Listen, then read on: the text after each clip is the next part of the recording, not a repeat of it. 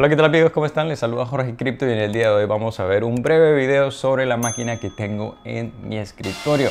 Se llama la marca Bitmain y el modelo es el S19J Pro, que es la última generación, la más reciente que ha sacado al mercado esta marca Bitmain, que es el productor número 1 del mundo de estas máquinas minadoras ASIC. Entonces ayer la probé y me encantó esta máquina.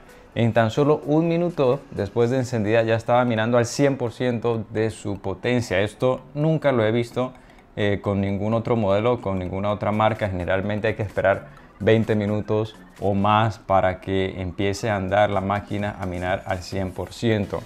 Pero el tiempo es oro y, mejor dicho, el tiempo es Bitcoin, y en tan solo un minuto ya empezó a minar al 100% de su potencia. Me encantó. Es la nueva generación S19J Pro. Esta en específico tiene un poder de cálculo de 104 terahashes por segundo. Lo que más me llamó la atención es el color negro de las rejillas y los tornillos. Y lo bueno es que como es una máquina nueva, de nueva generación, el consumo eléctrico es de tan solo 3000 watts, así que la relación entre uso de electricidad y poder de hashing también es excelente.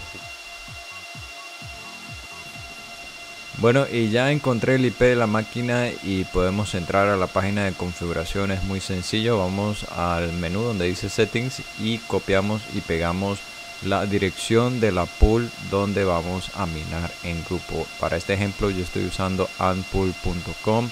Es solo cuestión de pegar las direcciones de los servidores y el nombre de tu usuario.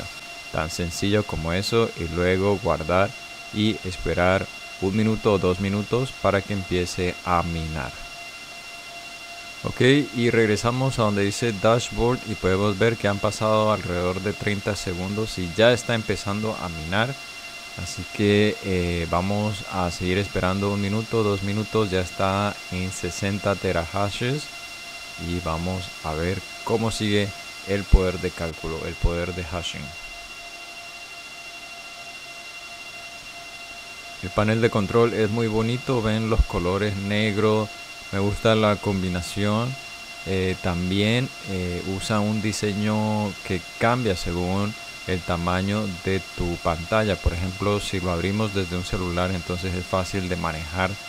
Es una actualización, una mejora con respecto a las versiones anteriores. Y ya podemos ver en pantalla, ya han pasado 1 minuto y 10 segundos y ya está empezando a minar con toda su potencia, como les dije anteriormente. Esta es una máquina de 104 terahashes por segundo, pero está trabajando a un poco más. Entonces eso es lo que queremos, que alcance el poder oficial o esté por encima. Bueno, y así termino este breve tutorial porque me tengo que ir a DHL a enviar esta máquina. Así que no tengo mucho tiempo para grabar videos.